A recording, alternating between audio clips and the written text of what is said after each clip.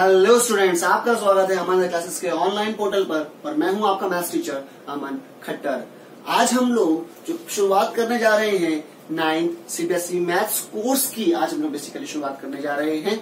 इस कोर्स की शुरुआत ना कोई चैप्टर से ना करके आज हम लोग सिलेबस के इंट्रो से करना चाहेंगे। हम ये पढ़ेंगे आज कि सिलेबस में किस किस चैप्टर की क्या क्या वेटेज है, कौन कौन से चैप्टर थोड़े थोड़े टफ हैं तो थोड़े इजी पढ़ते हैं, कौन चैप्टर आपको झट से आ जाएंगे और कौन चैप्टर आपको आने में टाइम लगेगा एंड जो और ये बताऊंगा मैं आपको। शुरुआत करते हैं आपके मैथ्स के सिलेबस के बारे में। आपका सिलेबस जो बना है overall 1, 2, 3, 4, 5, 6, 7, 8, 9, 10, 11, 12, 13, 14, 15. There are 15 chapters in your math syllabus. अब आपको ये समझना है कि कौन कौन से चैप्टर कितने इंपॉर्टेंट हैं, कौन कौन चैप्टर में क्या क्या चीज बेसिकली आपको पढ़नी पड़ेंगी, इसके बारे में अभी आपको कोई जानकारी नहीं है। और सबसे इम्पोर्टेंट जो सबके दिमाग में होना चाहिए, नहीं है तो डाल लो, वो ये बात है कि क्लास 10th जिसमें आप एक साल बाद पहुंचोगे, उस क्लास में किस किस चैप्टर की नीड सबसे ज्यादा होगी, और अगर वो नहीं आया अभी तो तब क्या करोगे, क्योंकि board is much much more important then 9th। But ये बात याद रखना हमेशा, 9th is playing the role of base for 10th। तो आपको यहीं पे अपनी कमर कसनी पड़ेगी और इस बात को समझना पड़ेगा शुरुआत आज से और अभी से होगा आपके बोर्ड्स के लिए। तो आप ये देखिए, चैप्टर फर्स्ट नंबर सिस्टम है। अब सोच में आ रहा सर ये नंबर सिस्टम क्या है, बेसिकली तो कुछ नया नहीं है। इसमें आप क्या पढ़ोगे, आप बचपन से पढ़ते आ रहे हो नेचुरल नंबर्स, फिर पढ़ा आपने होल नंबर्स, फिर आपने पढ़ा इंटीजर्स, फिर आया रेशनल नंबर। तो सर इसमें क्या है, अरे ये नंबर सिस्टम का मतलब है रियल नंबर, मतलब जितने टाइप के हम नंबर पढ़ चुके हैं उसमें एक नंबर और जोड़ दिया गया है और वो हो रहा है रियल नंबर। रियल नंबर कुछ और नहीं, रेशनल और इरेशनल का कॉम्बो होते हैं। तो अगर आपको रेशनल आते हैं तो आपको सिर्फ इरेशनल तो पढ़ने हैं, क्योंकि रेशनल आप क्लास 7th में पढ़ के आते हैं। तो rational plus irrational become real number और वही आप इस चैप्टर में पढ़ना आपको होगा। नेक्स्ट अब बात करेंगे पॉलिनोमियल्स के बारे में। सर ये क्या है, सुना है कभी नहीं सुना? सुनो मेरे से, आपने मोनोमियल पढ़ा है, बाइनोमियल पढ़ा है, monomial 1 term, binomial 2 term, trinomial 3 terms, उसी तरह पॉलिनोमियल भी है। पॉली का मतलब होता है many terms, poly means many, नोमियल means terms. मतलब अब उससे हम थोड़ा सा आगे पढ़ेंगे, यूं कहा जाए उन सब के बारे में हम दोबारा इसमें बात करेंगे। Coordinate geometry, coordinate geometry basically coordinates मतलब होता है एक्स एंड वाई, एब्सिसा और ऑर्डिनेट। आपने पढ़ा है कार्टेशियन प्लेन में, आपने पढ़ा हुआ है कार्टेशियन प्लेन में, जिसे हम लोग 2D प्लेन या एक्स वाई प्लेन या रियल प्लेन भी बोलते हैं। उसमें क्या होता है कि आप एक्स की वैल्यू हॉरिजॉन्टली ट्रेवल करती है और y की वैल्यू वर्टिकली ट्रेवल करती है, और उसी x और y की वैल्यूज को मिलाकर हम लोग बोलते हैं कोऑर्डिनेट। तो उसी के बारे में हमें इसमें पढ़ना है। अगला, linear equations in 2 variables. Linear equations in 2 variables, what do you mean by linear equations? तो याद रखो बच्चों एक बात छोटी सी, ये मेरा पर्सनल डायलॉग है कि दुनिया में हर एक इक्वेशन का अपना एक ग्राफ होता है और हर ग्राफ की अपनी एक इक्वेशन होती है। तो उसी तरह यहाँ पे लिखा है लीनियर इक्वेशन, नाम में समझ में आ रहा है, यानी कि देखो लाइन, ये मतलब क्या है, लाइन। इसका मतलब लाइन की इक्वेशंस पढ़ेंगे हम लोग इसमें। क्या पढ़ेंगे? लाइन, क्योंकि लाइन की तो एक ग्राफ ही तो हुआ, तो इसमें हम लोग लाइन की इक्वेशन पढ़ेंगे इन 2 वेरिएबल्स। 2 वेरिएबल्स का मतलब x और y। बेसिकली इस चैप्टर में हम लोग लाइन की इक्वेशंस पढ़ेंगे x और y के फॉर्म में। नेक्स्ट चैप्टर है आपका introduction to Euclid geometry. Sir ये क्या है, बिल्कुल नया नाम सुनाई दे रहा है, पता नहीं क्या है। बहुत इजी टॉपिक है। इस चैप्टर में हम लोग को बेसिकली पोस्टुलेट्स पढ़ना है। पोस्टुलेट्स मतलब सर, पोस्टुलेट्स का मतलब ये होता है कि ऐसी कुछ बातें जिन्हें हम प्रूफ नहीं कर सकते, जिन्हें हम मान लेते हैं। Just as an example, class 7th में आप ये बात पढ़ के आते हो कि अगर आपसे कहा जाए कि एक पॉइंट है, देयर इज अ पॉइंट, अगर आपसे कहा जाए there is a point, then how many lines can pass through this point. फिर आपसे क्वेश्चन कर दिया गया कि एक पॉइंट है, then how many lines can pass through this point. आप क्या बोलोगे? 1 line, 2 line, 3 line, 4 line, and we can draw more and more lines. तो सिंपल भाषा में इसका आंसर ये होगा, we can draw infinite lines from this point और फ्रॉम 1 पॉइंट। तो ये एक पोस्टुलेट हो गया, ये एक बात हो गई जब सबको पता है कि भैया एक पॉइंट से कितने लाइन पास करेंगे, sir many lines, sir infinite lines pass करेंगे। तो ये एक टाइप का पोस्टुलेट है, ऐसी ही बातें आपको इन चैप्टर्स में पढ़नी है। Introduction to Euclid geometry. अगला टॉपिक लाइन्स एंड एंगल्स। अब सर ये क्या है lines and angles? Lines and angles sir ये क्या है? आपने पढ़ा है, लाइन्स पढ़ा है आपने सम of angles of triangle is 180 degree. पढ़ा है आपने, ये पढ़ा है कि अगर एक लीनियर पेयर है और फिर ये वाला एंगल और ये वाला एंगल को ऐड कर दो तो 180 आता है। इसे हम बोलते हैं linear pair on a straight line. आपने ये भी पढ़ा है। तो ये सब चीजें आपको इसमें पढ़नी, इससे जुड़े हुए क्वेश्चंस करेंगे और थ्योरम्स पढ़ेंगे और नए नए सम्स करेंगे। मतलब कुछ नया नहीं सर, वही है। हाँ बिल्कुल वही है। प्रॉपर्टीज बढ़ जाएंगी, थोड़ी सी थ्योरम्स ऐड हो जाएंगी, थोड़े से एप्लीकेशंस अपडेट हो जाएंगे और थोड़े नए क्वेश्चन करने के लिए मिलेंगे। बट वही पुराने से जुड़ा है और नए के लिए आपको पढ़ना है, मतलब क्लास 10th के लिए आपको पढ़ना है। Next chapter 7 triangles. इसमें क्या पढ़ना है? क्लास 8th में आपके एक चैप्टर है कॉन्ग्रुएंसी। यस, कॉन्ग्रुएंसी, वही पूरा क्वेश्चन आपको इसमें पढ़ना है। उसके खूब सारे अच्छे से अच्छे क्वेश्चन हम लोग इस चैप्टर में लगाएंगे। अगला क्वाड्रिलेटरल। सर क्वाड्रिलेटरल क्या होता है? ये भी आप पढ़ के आते हैं, इसके बारे में आपको जानकारी होती है। आपने पढ़ा हुआ है सम of angles of quadrilateral is 360 degree. Some of angles of quadrilateral is 360 degree. तो वो पढ़ा है आपने रोमबस के बारे में सुना है, आपने पैरेललोग्राम के बारे में सुना है, आपने ट्रेपेजियम के बारे में सुना है, काइट के बारे में सुना है, आपने स्क्वायर के बारे में सुना है। ये सब क्वाड्रिलेटरल तो हुए। क्यों quadrilateral? 4 sides.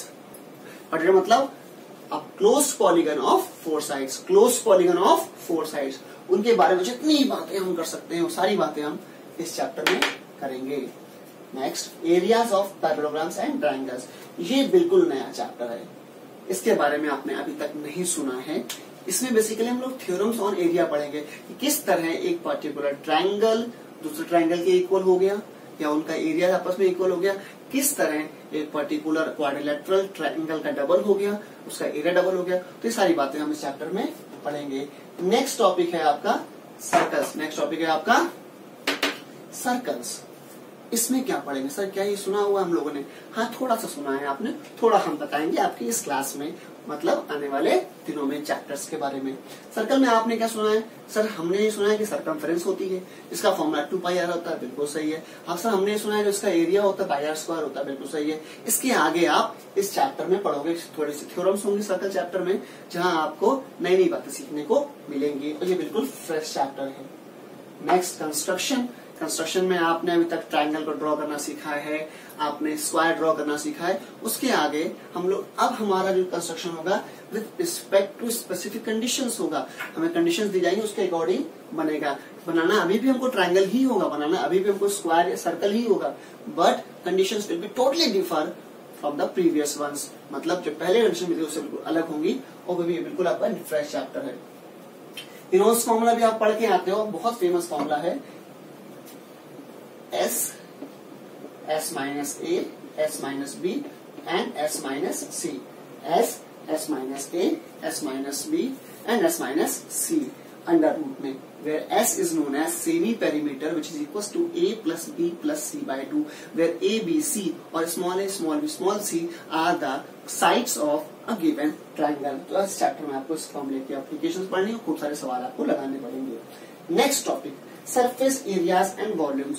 This is the most important chapter। Why?